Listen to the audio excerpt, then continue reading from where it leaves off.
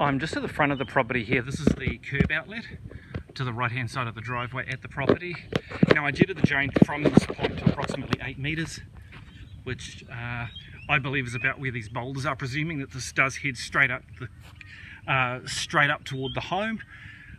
These two boulders here are very huge and heavy.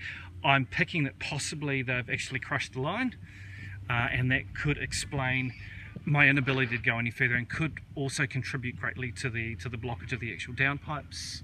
There are more boulders further along this side as well for retaining. We've got a front downpipe there. We've got another front downpipe here and there, which I assume they all head toward the curb at the outlet. I'll just check further. This one does have a leaf catcher, which could indicate something else, but we'll head toward the rear here. Okay, now assuming this is an outlet from the tank, and those are the inlet points there, we have what appears to be, okay, let's have a look. Okay, so we have we have a gutter from the main roof line here, which is a 90mm, which is discharging over the tank. That's okay.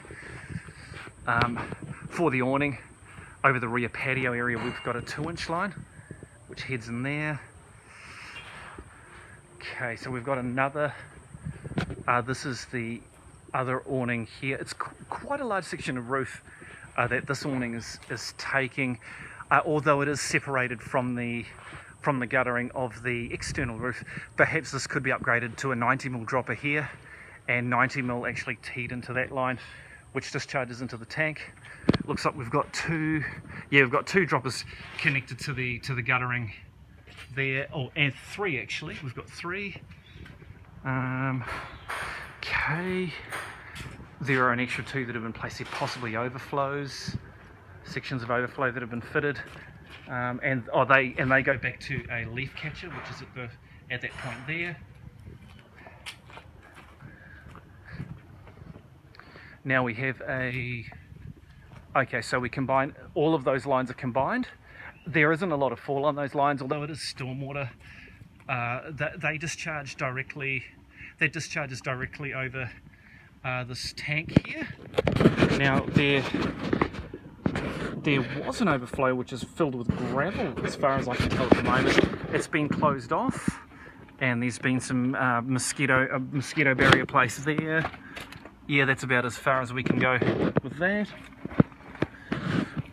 This other one here discharges directly over on that side. Okay, so that all appears reasonable.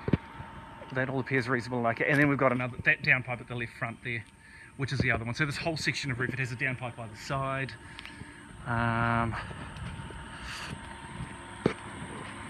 Okay, so basically an overflow needs to be reinstated to this rainwater tank. I'm not sure what's going on with the actual stormwater at that point. That's something I can discuss further.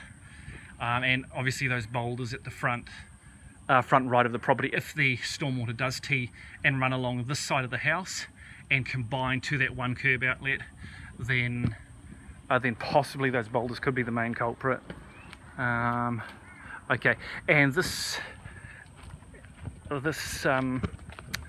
I've jetted this here as well, which is at the rear of the patio, between the patio and swimming pool area, and that actually goes along to here, and it actually discharges at this point here. So perhaps that's something else that we can look at as well.